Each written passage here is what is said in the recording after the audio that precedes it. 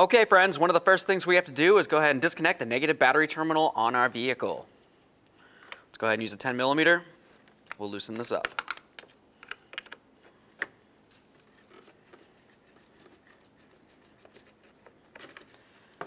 Set that aside so it's making no contact with your battery terminal. Remove your radiator cap. Make sure it's cool to the touch. Let's go ahead and press this down, turn it counterclockwise, and lift it up and away from our face. Set this aside. The next thing that we're going to do is get underneath the front of the vehicle here. You're going to find that you have some plastic shields. We need to go ahead and take these down. You're going to find some mounting hardware. I have a 13mm headed bolt right here, and then several 10mm headed bolts that go around. I'll start by removing this plate.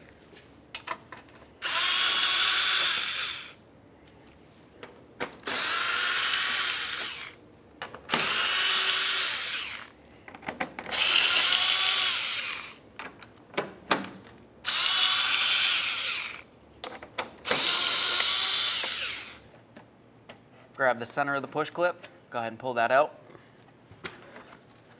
Remove your panel. Now let's move along to the driver's side panel as well. For this one, you're going to find two 13mm headed bolts, and then the rest should be 10mm.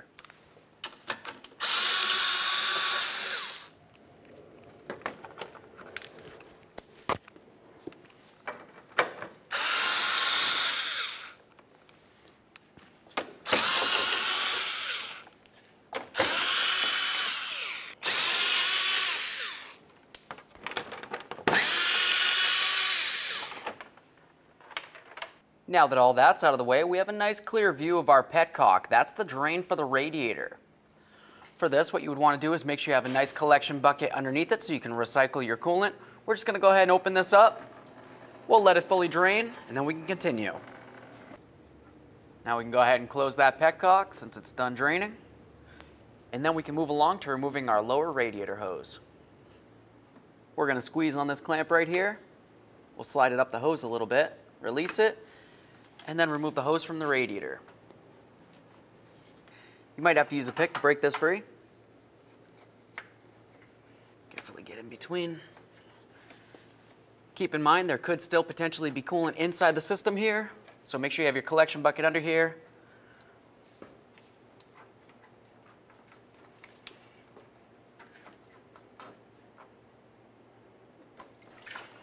Now right up in the front here, you're going to find some mounting hardware that holds the AC condenser to the radiator. Generally there's either going to be bolts or clips of some sort. Ours has wire ties, so I'll just go ahead and cut it off. There's one on the driver's side, and then there's one located on the passenger side in approximately the same area. Cut that off of there. Do the same on the other side. From up top inside the engine compartment, let's go ahead and remove our coolant reservoir. To do that, you're going to find two 10mm headed bolts. There's one on the passenger side, and there's also one on the driver's side of it. Aside from that, you have this hose that goes between. Let's start removing the bolts. We'll start with this one.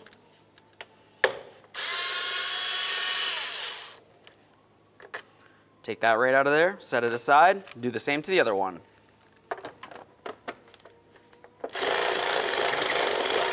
Now we can just go ahead and pull this right off of here. Remove the reservoir. Let's give that hose a twist. I always like to inspect both sides of this. This feels good. We'll set it aside. Let's continue on to removing this plastic right here. There's going to be a whole bunch of plastic push clips that you can see that go across the entire thing. To remove these, what I would like to do is just come right inside the center. We're going to pull up on that center tab. As you lift that up, the outer portion should lift up as well, and at that point it's unlocked. Do the same to them all, and then we can lift this up and off of here.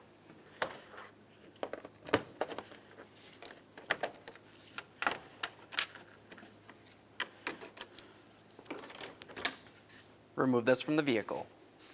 Once you have that out of the way, we have a nice clear view of our two mounting bolts that hold this on. You're also going to notice on it that you have these hoses. Go ahead and pop them right out of place there. We're just going to set them right aside. Now we can start removing our two bolts. This one's stuck in here.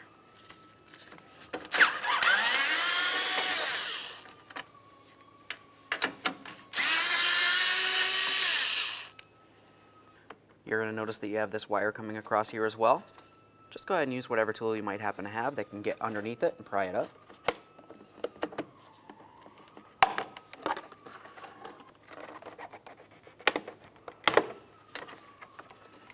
Go ahead and grab onto this, remove it. Let's follow those wires down. Pop this one off of there. Keep following it. Comes right down to this area.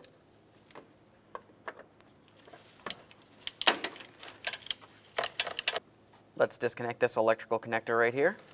There's a little push tab on my thumb. Press it in, remove it, inspect it, set it aside. Let's remove the upper coolant hose. Squeeze on the clamp. Slide it down the hose. Just going to use a pick to break it free. Slide it off of the radiator. Set it aside. The next thing that we're going to do is move along to removing these wires right here. I already started removing this one so I can show you what's happening, but essentially there's a tab on the bottom that you're going to squeeze. Right there. So I would just kind of reached underneath, I squeezed on it, and then I just removed it from this area here. Let's do the same thing to this one.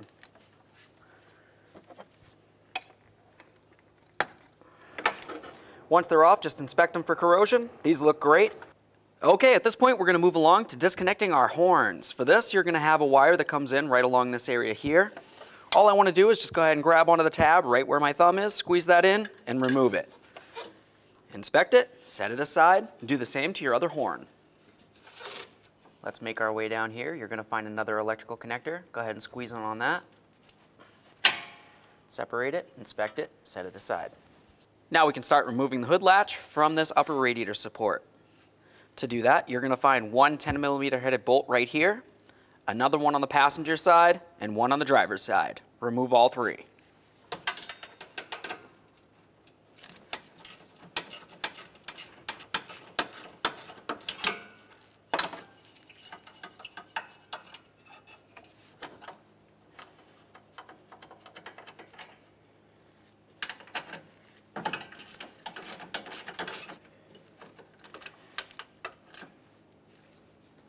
Now before we go ahead and pull this down, you could follow this cable and it's going to lead you to this point right here before it crosses over and into the engine compartment. So for this right here, we're just going to go ahead and squeeze on the two little tabs. There we are. Okay, we've got that down. Now we can go ahead and grab onto this. Get this out of the way. To start removing this, we're going to start removing some 10mm headed bolts. You're going to find one right in the center right here. Go ahead and take that out. And then on either side of the vehicle, you're going to find one up here and then one located in the front. Let's remove them all.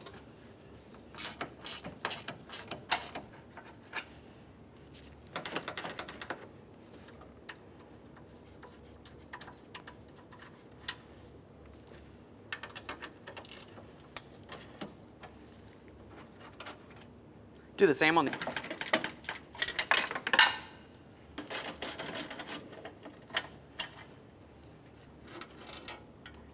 lift this up, remove it from the vehicle. Along the passenger side of the radiator, you're going to see where the lower radiator hose kind of goes into the fan shroud. Let's just go ahead and pop it right out of there. Now let's continue on to removing the AC condenser from the radiator.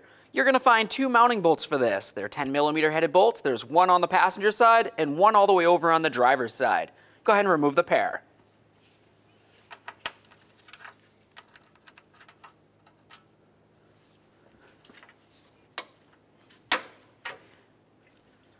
Remove these upper mounts as well. Now at this point I can wiggle this around. You want to make sure that it's completely separated from the AC condenser, which is located right in front here. Let's go ahead and carefully start lifting this entire unit straight up.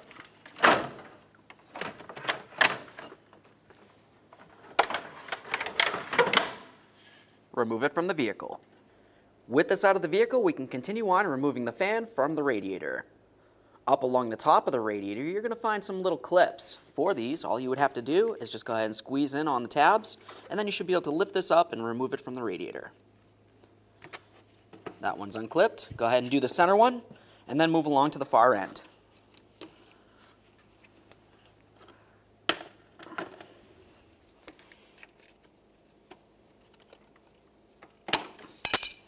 Once that's off of there, go ahead and roll it just like this, and remove it from the radiator.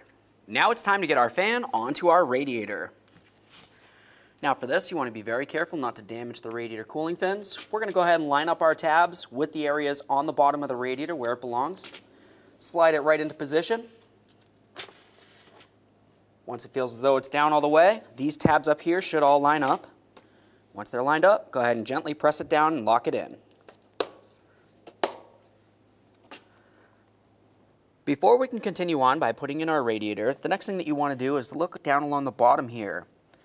What you're going to look for is these rubber mounts right there. That's where the radiator is going to sit right down into, and this area right here needs to sit down and into this body member right here. With that said, I'm just going to go ahead and put it into position. I always take just a tiny bit of lubricant, go ahead and lubricate the inside of that hole. It's going to help the radiator slide down in. Check both sides, of course. That looks good. Now at this point, we're ready to start installing our radiator and fan assembly. To do this, you want to be very careful not to damage any of the fins on your radiator.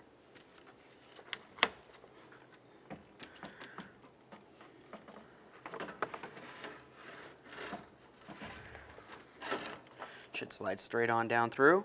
The next thing that we want to do is pay attention to the bottom there. Those little tabs that I showed you, or rubber grommets, we want to make sure that the radiator is sitting down inside those. Once your radiator is settled down into the bottom there, the next thing that we want to do is take our AC condenser. If you were to look at the tabs, you can see that it has a little cutout marking here. That needs to line up with that area right there. Just carefully bring this up. Slide that into position. Start that mounting bolt in there. Then we'll do the same to the other side. After we get them both started, we can snug them up.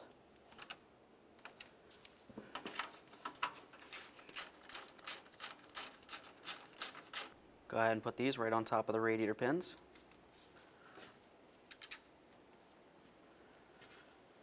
Now we can take this, carefully put it in here. You want to line up those boots that you just put on there with this. Go ahead and pull it into position. Okay. Once it feels as though everything's lined up, go ahead and starting in all of your mounting bolts before you snug any of them up.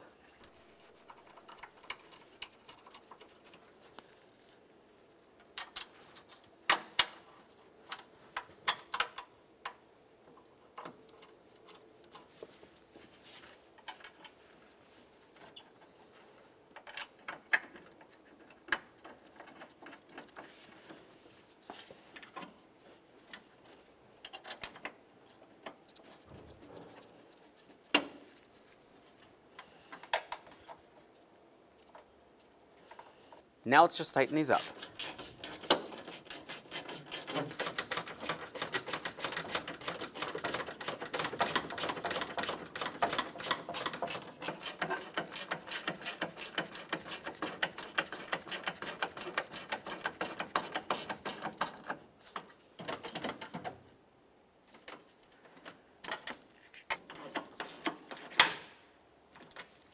Let's go ahead and plug in our horns.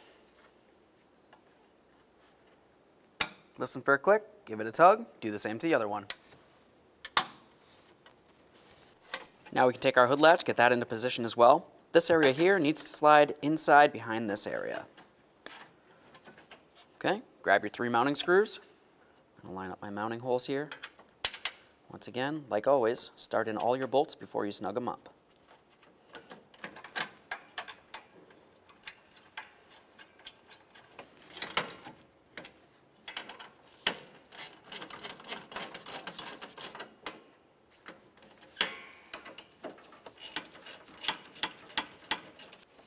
Plug in your electrical connector.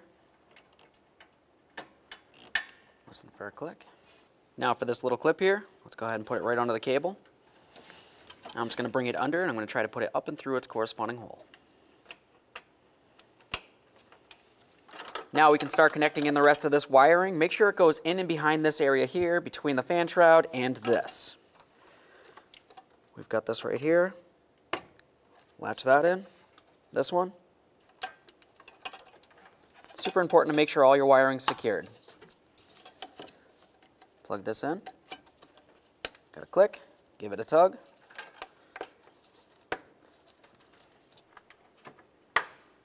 Slide that into position. Now we can insert this. Be very careful for all of your little hoses here. You don't want to damage those. Slide that in. Secure your two hoses right along here. Get our wiring out of there. We'll secure this right along here. This one right there. We'll connect this in.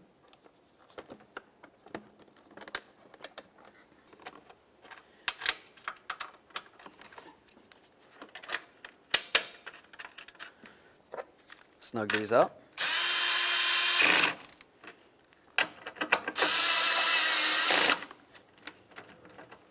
Before we move along any further, let's have a look down in this area here at the wiring for the fans themselves. You want to make sure that they're not anywhere close to the catalytic converter / manifold.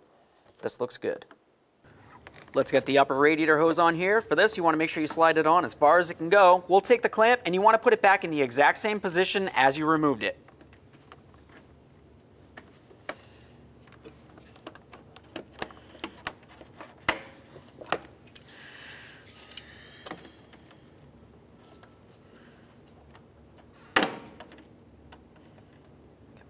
Out of the way in a second here.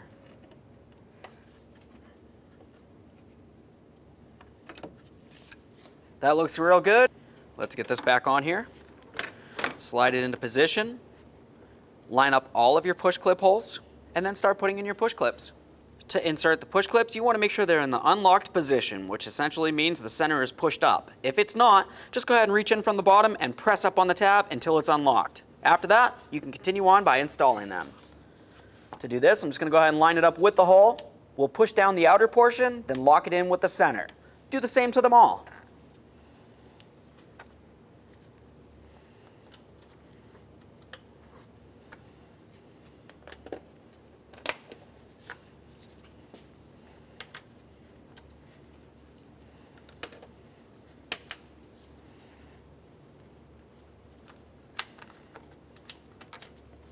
Before you go ahead and put on your coolant reservoir, it's a good idea to go ahead and dump out any of the coolant that was in it, and then just go ahead and replace it with some brand new coolant after we get it installed. Just going to bring it right down. We have this little bobble right here. That needs to line up with its corresponding hole. Line up both of your bolt holes, start them in, and then snug them up.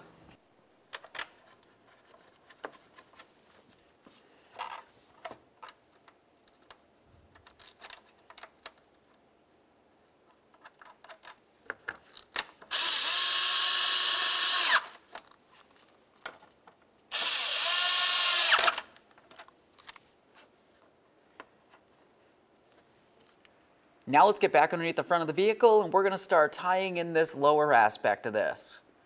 Of course, if you had some mounting hardware, you can go ahead and put that right in there. Ours was mounted with wire ties, so that's just what I'm going to use.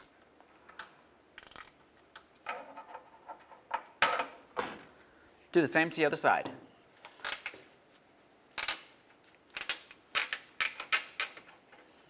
Next, let's move along to our lower radiator hose. Up along the passenger side of the cooling fan assembly, you're going to have that little hook that the hose needs to fit into. Let's go ahead and put it right in there. Now we can connect the lower radiator hose to the radiator. Slide it in until it bottoms out, and then re-put your clamp exactly where you removed it from.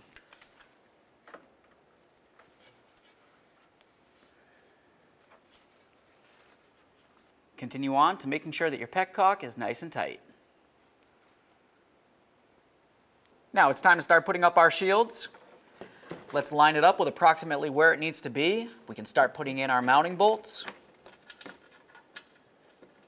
Now that I have one of the back sides in, I'm just going to go ahead and start putting the front into place here.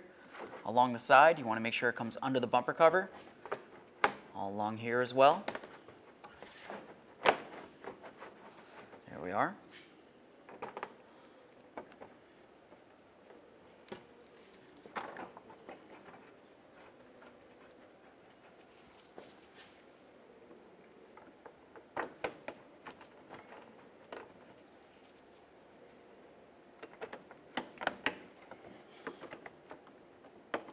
Let's do this one as well.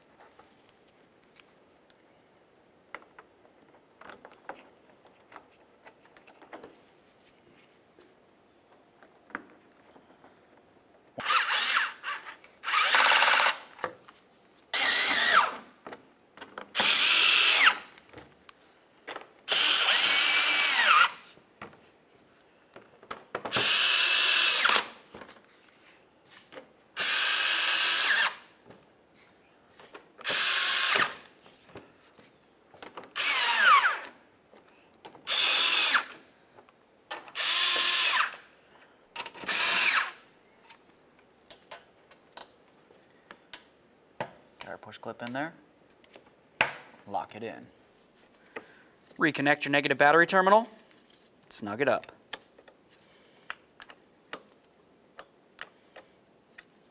The next thing that you would want to do is go ahead and fill up your cooling system.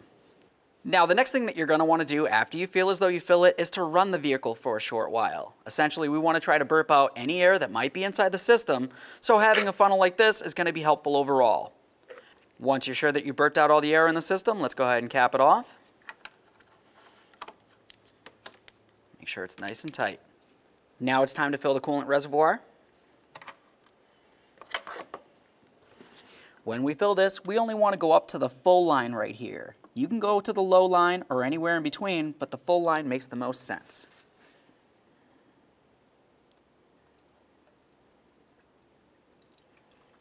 Okay, friend, we got the car back together. What's left to do now? Now you're going to want to go ahead and start it up and then take it for a road test. Pay attention to your gauges. Make sure that your temperature gauge doesn't go climbing up all the way into the high range. If it does, more than likely there's still air in the system, in which case you're going to want to make sure that you pull over and bleed it out.